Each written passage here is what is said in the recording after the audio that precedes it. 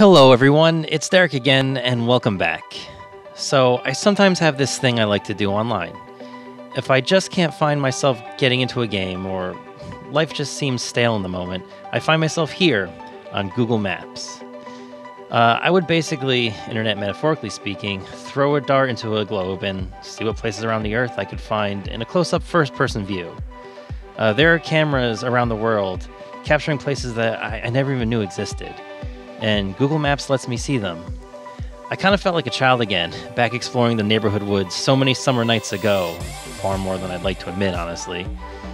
And at some point, my better half noticed me spending more time clicking around on random points of the map than in some versus match of a game that I was probably losing at. Kate would hover behind me and watch me find random places to look around, and soon we were both excited to see what new locations had to offer. Then a thought came to me. If she could watch my silly little world exploration escapades and feel something, maybe others would too. Maybe others would feel that same odd sense of discovery and wonderment that we both felt seeing all these incredible places. And so here we are, in a series that I want to start, fueled by the curiosity of the unknown. Well, unknown to us at least. And so, let us begin our journey.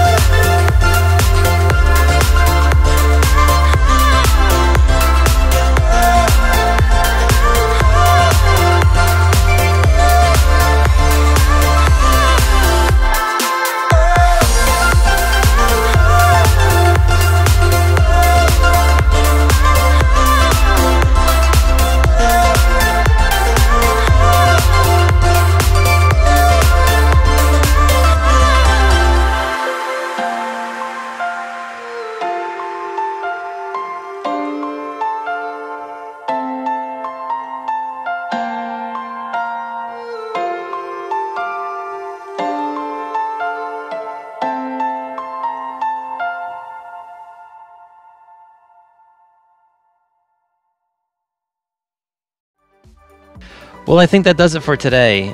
Thanks for taking the time to come exploring with me, and I hope you found the places I visited as interesting as I did. The great part about this is that anyone can do it. So get out there and look around, see what you could find. If you find something worth sharing, leave a comment below so others can explore it as well, and maybe I'll check it out in my next video. But for now, we'll just call it a see you later, and good night.